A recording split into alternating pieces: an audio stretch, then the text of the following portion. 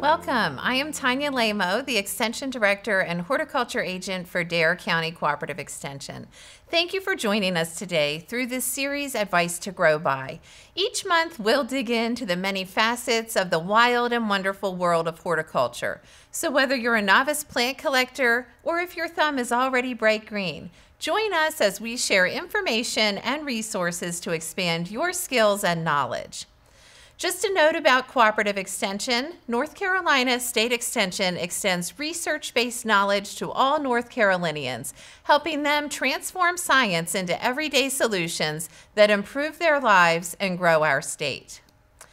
Some of the most frequently asked questions we receive at our Ask a Master Gardener volunteer helpline are questions related to the mighty live oak. And today, I'm going to review with you some of the research and answers shared to our community by the Master Gardeners. So I want to also give a thank you to our dedicated staff of Extension Master Gardeners here in Dare County, because a lot of the answers I'm sharing today are drawn from the research that they gathered.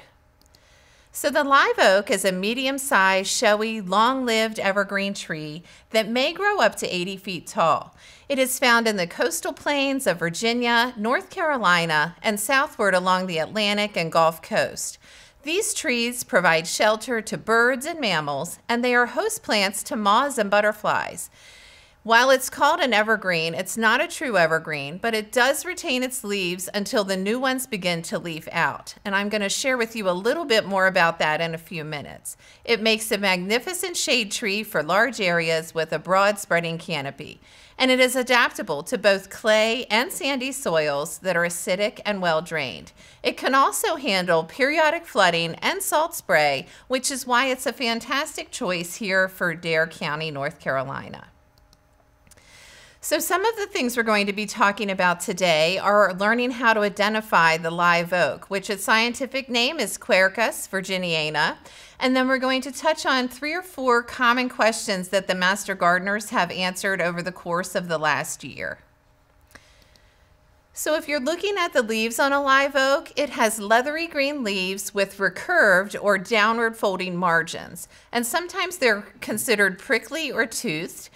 They are dark green and glossy on the upper side, and it retains its old leaves until new leaves appear, which is why it's considered an evergreen.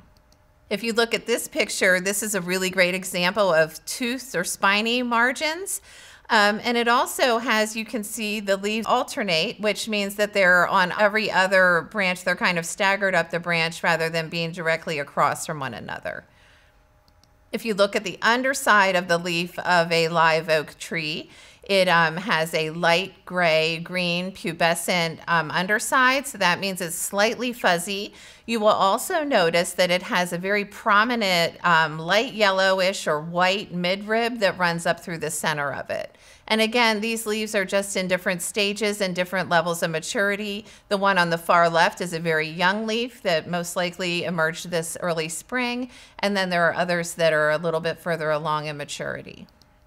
Here you can see bright green new leaves emerging along the more mature foliage, and the separate male and female flowers are born in what's called a catkin and clusters in the spring. Live oaks produce a fruit, which is a nut, and it's called an acorn, which usually has a cap. Acorns live on live oaks and are produced irregularly in the fall. And some years they produce copious amounts of acorns, and other times it's quite scant, so it's a little inconsistent in their acorn production. And you will often find the acorns in groups of or clusters of 2 to 5. And these acorns also provide food to birds and mammals. If you're looking at the bark of the live oak and wish to identify a tree through the bark, the live oak tree has dark and deeply divided furrows on the bark, and it becomes blockier as it ages. And if you find a younger live oak specimen, you'll notice that the bark isn't quite as furrowed and rough as what you're seeing here in these pictures. It will be a little bit more smooth. As I mentioned, the Extension Master Gardeners receive many questions each year about the live oak, so today we're going to cover a few of the most common questions asked. So one of them that came across their desk this year was, what is the fuzzy stuff on the underside of my live oak leaves? What causes this? Will this damage the tree? And how do I treat and manage this problem? So chances are, if you go out to observe a live oak, you may notice this fuzzy growth on the underside of some of the leaves. These are caused by the gall wasp, and the gall wasp will lay eggs along the midrib, which you can see here in these pictures. The enzymes in the egg that it lays form this fuzzy gall around the egg, and it's called a woolly gall. So here's the culprit here on the left. It's a very tiny insect. And live oak is the only known host plant of the detachable woolly leaf gall wasp. Oaks in general have a flourishing fauna of gall wasps associated with them, so you may not only notice this gall on your live oak tree, but there may be other types of galls also growing on your tree. However, while they are a bit unsightly, for the most part, leaf galls on the oak are harmless except for the anxiety that they may cause the homeowner. Now, gall wasps are difficult to treat, so we're going to discuss a few options you may have in treating the woolly leaf gall to control it. Because the tissue around the grub is so distorted, even systemic pesticides have a hard time getting in there and breaking through that fuzzy outer covering to kill the grub. And if you look at the picture there, I dissected this woolly leaf gall, and you can see there's a tiny hole there. That's where the larva was growing, and that's where it will emerge from. But it's really difficult for a pesticide to break through that outer covering. So even when the trees are treated with a chemical, the galls are not going to disappear. So if you are trying to treat it for aesthetic improvement, you're not going to have success because these leaf galls are seriously attached to the leaf. And the cultural methods of control may be a better method of controlling these and be more effective in reducing some of the impacts of these insects. So you can look around the base of your tree and notice if you have some fallen leaves or branches, they may be harboring some woolly leaf galls that you could rake up and then destroy the extra debris, so that when those insects hatch, they're less likely to attack your tree because they're not right underneath of it. And some of the pests overwinter in the twigs and the branches, so it's a really good idea to clean up around the base of your oak tree if you notice that you have this as a problem. If you decide to go the route with chemical control, as I mentioned, it can be really challenging, but there's a few ways to do this. Number one, you want to collect some of the leaf galls off your tree and put them in a plastic bag and then set them in the shade. And then monitor this from time to time, and when you notice the wasp emerging, that would be when you would try to spray. The chemical that is recommended for treating woolly leaf galls is called carbaryl. The commercial name for that is 7. But if you decide to treat your tree with a chemical pesticide, you really run the risk of damaging beneficial insects that may be in your landscape, providing pollination and or food to other wildlife that you are trying to attract to your landscape. So I would really give a second thought to managing this problem with chemical treatment. I would try some of the cultural methods that we also mentioned. In addition, another cultural practice you can put into place is if you notice on your tree that you may have a branch that's heavily infested with the woolly leaf gall, you could just prune that branch back and then destroy it so that they do not hatch and that tree does not harbor that insect anymore. You'll lessen the amount of insects that you have hatching the next cycle. Another question that we're often asked is, the live oak tree beside the driveway seems to be declining. Why? So we might respond to you, or the Extension Master Gardeners may respond to you with some other questions like, how old is the tree? Is there new growth showing, or is there noticeable pest damage? This helps them decide a little bit further into their research what could be the cause of the decline.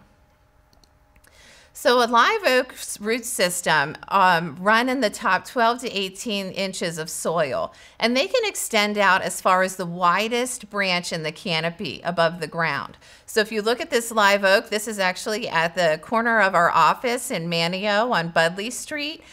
And it is noticeably beside a sidewalk and a road, but you'll notice the shadow and the canopy of the tree extends almost past the yellow line in the road, which means the roots underneath and the root system is most likely also running underneath the road. So the decline could be a cause of stress from driving and driveway use if this is the same situation you may have at your property. This one seems to be okay. On the back side of this hedge over here on the left is a brick patio that is a bit more porous than what the road may be.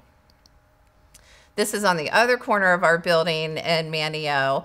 And so when you have pavement and paved areas or concrete areas close to your oak tree, it can limit the amount of water, air, and nutrients that those trees are receiving. So to remedy this, if you notice an increased decline, we recommend contacting a certified arborist to confirm the condition of the tree and any potential solutions that they may suggest for you to mitigate the problem. Especially if you really enjoy the tree, they may have some options for you rather than strictly removing it. It just depends on the condition of the tree. So another question we often are asked is, one of the live oaks in my yard looks like the leaves are turning yellow and falling. What can I do to stop this? What is wrong with my tree? Well, as I mentioned, live oaks are known as evergreens, but they're technically not a true evergreen. They are beautiful and stately trees in your landscape, so we just encourage you to enjoy them. And one thing that is part of their cycle is they do drop their old leaves as new leaves emerge in the spring. And this is a normal process and not necessarily a disease problem. So while the tree may appear sick or like it's losing leaves and yellowed, when the temperatures begin to rise a little bit in late January or early February, symptoms that are observed in this case would be yellowing leaves, and sometimes the leaves may have spots or blotches that might be brown or black, and they often discolor in a relatively short amount of time. And so that often will cause homeowners to be a bit panicked because they notice this immediate or really quick change within their landscape on their live oak tree. So you'll notice here, this is at the Outer Banks Arboretum, but this is a lot of leaf litter here. So the tree that these fell from was most likely just going through its regular yearly leaf cycle. And how can you tell if your tree is healthy if you do have the yellowing of the leaves like seen in the picture on the right? Well, if you look closely at the senescing or the dying leaves, look closely for new buds that are found at the base of the leaf petiole. And the leaf petiole is where the leaf connects to the stem or the branch of the tree. And early on, this bud might be very small, but over a few weeks' time, it will become more prominent as the older leaves begin to die back and the newer leaves will shortly emerge. And you can see tiny leaves from those new buds. And if these new buds are present, most likely your tree is just experiencing its normal yearly life cycle. Another question the master gardeners are often asked is, one of the live oaks in my yard has a gray-green growth growing on the trunk and in the branches. Is this killing and damaging my tree? Well, gray fuzzy organisms growing on the trees and shrubs in your landscape are certainly a concern for home gardeners. While I mentioned the live oaks provide a wonderful canopy and habitat for numerous varieties of birds, insects, and mammals, many of whom forage for their acorns, this species also is frequently the host for Spanish moss and resurrection ferns. And these plants use the tree for physical support, but not for nourishment. Instead, these plants derive their food supply from the rain and the surrounding atmosphere. And here are some other pictures of Spanish moss growing in a beautiful live oak tree in Manio. We don't have a lot of Spanish moss in this area, but there are a few areas that you will notice it more prominently. Another organism you may notice growing on your live oak could be lichens. And luckily, as Spanish moss, lichens are also not harmless to your plants. A lichen is not a single organism, but it is the result of a partnership between a fungus and an algae. And the lichen fungus provides its partner a home and gains nutrients in return. So you'll often notice this gray-green blocky growth growing on your bark or on the branches. There may be a little bit of fuzziness to the look of it as well. Here are some other pictures of that. Lichens are found on healthy plants and more frequently on declining or stressed trees and shrubs, but that does not mean that they are causing the stress and decline in your tree. They grow a little bit easier. And that may be because stressed plants grow more slowly and then they shed their bark less frequently. And because the stressed plants often experience canopy dieback, they allow more sunlight to reach the lichen on the trunk, which is why they tend to thrive better on stressed or declining trees. So you really don't need to worry about controlling these lichens and Spanish moss. They are not harmful to the plant and they do not cause plant decline. Instead, they indicate age and poor growing conditions, and environmental influence are usually to blame for the plant's decline. And while they aren't the cause, they can indicate an underlying condition. So those are the questions that we've had come across the Extension Master Gardener's desk this year. To connect with the Dare County Extension Master Gardeners, you can visit us on our website, which is dare.ces.ncsu.edu. And if you have a question to submit to them, you may submit that through the OBX Greenline email that will be shared there at the website. We often recommend that you test your soil health with a soil test kit. This ensures that your soil nutrients are in order, and it can also guide your landscape decisions and your gardening plans. You may call the Dare County Cooperative Extension Office to make arrangements for a soil test kit. And one thing to note, right now, it's free to have your soil tested. There is no cost to get your results from April through November. You only are required to pay for shipping. Our fantastic Dare County Cooperative Extension Master Gardeners are also available in person this spring and through the summer. Currently, they will be every other Monday in Manio at 517 Budley Street, and their next day that they will be present in Manio in person will be on May 17th. And then every Wednesday, the next one will be May 12th. They will be available at the Dare County Outer Banks Arboretum between 9 and 11 in the morning. So if you have a plant question or a sample that you would like answered, please stop by and visit their table, and they will gladly work on researching the issue for you.